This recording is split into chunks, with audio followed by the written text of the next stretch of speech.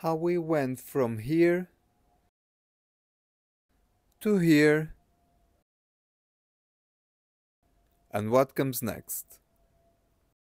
It's time to make big changes to this project, so I made this video with the summary of how it started with 3D printed parts, how we got here, and the big changes that are coming next, and what I'm offering you, the community interested in tadpole trikes. The project started with the idea of making a small car, and all I had was a small 3D printer, so I made a small working mock-up. But I wanted to make something that is fitting to my environment, so that I can use it and improve it like a very important vehicle that I can use and not just a prototype. And for me, it's very important, besides being useful, that it's also fun to ride. So I ended up with a Tadpole Tilting Trike.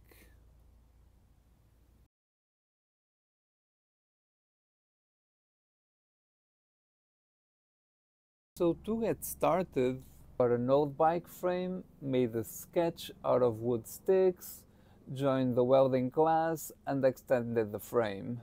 Then I got this thing at home that I needed to transform into a trike. Designed everything for 3D printing, got a bigger 3D printer and went on with it. I even 3D printed the wheels, 5 days to 3D print a solid wheel. Put it all together and gave it a go. It was pretty rudimentary, but I knew I was onto something. Lessons learned from that barely working prototype, I went on to build the real one with most of the mechanical parts made of metal. This version I got a new frame and started extending it with my newly bought welding equipment. Designed the parts to be made out of metal this time and started fabricating and putting it all together. This version there are still some 3D printed parts actually. The hubs were quite resilient. I'm still using 3D printed wheels. Once everything is put together, I go for a ride and it feels pretty good. The tilting mechanism seems to be a win, and in the end there are many things needing improvement. Many lessons learned and many more to learn.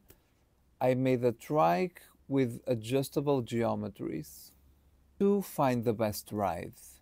Fabrication techniques improved a little bit once more, time using more jigs and my self-made notching machine. Even attempted to make the hubs in aluminium with my CNC machine, but I failed to turn the part around exactly, so I actually ended up having to order the part from a CNC shop. After everything is put together and the build is finished, there is always this sense of accomplishment. Then it's time for a test ride.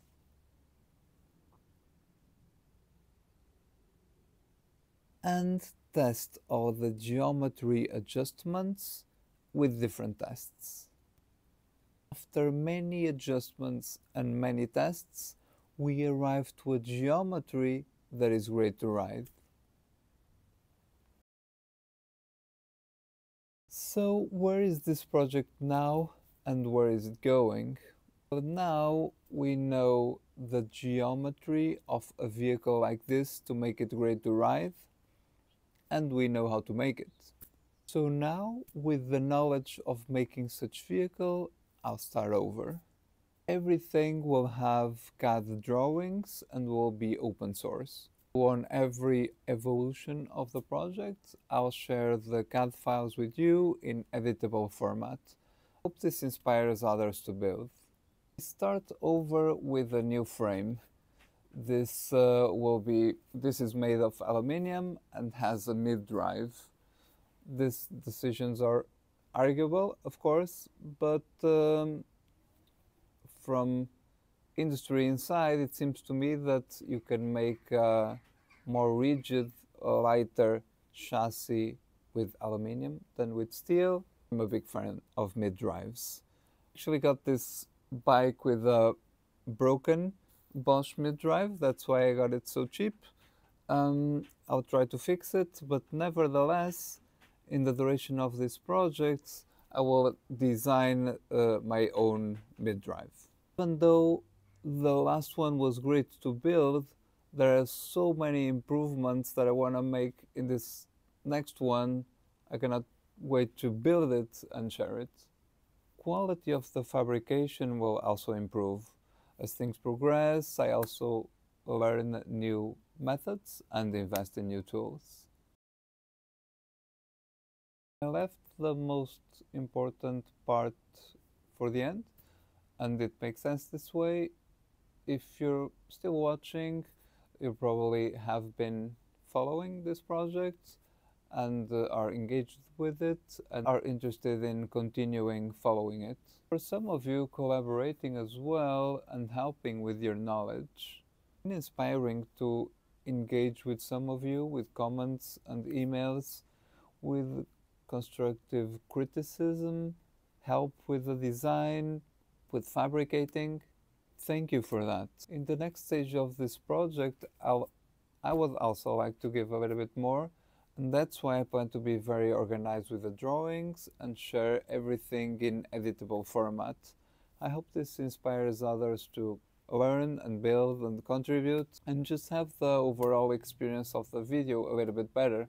Myself, I follow a lot of maker videos and I don't necessarily make the things that they're making, but still I find it enjoyable to watch something being made and shared. I hope you see me next time in the beginning of the open source Tadpole Tilting Cargo Trike project. Cheers!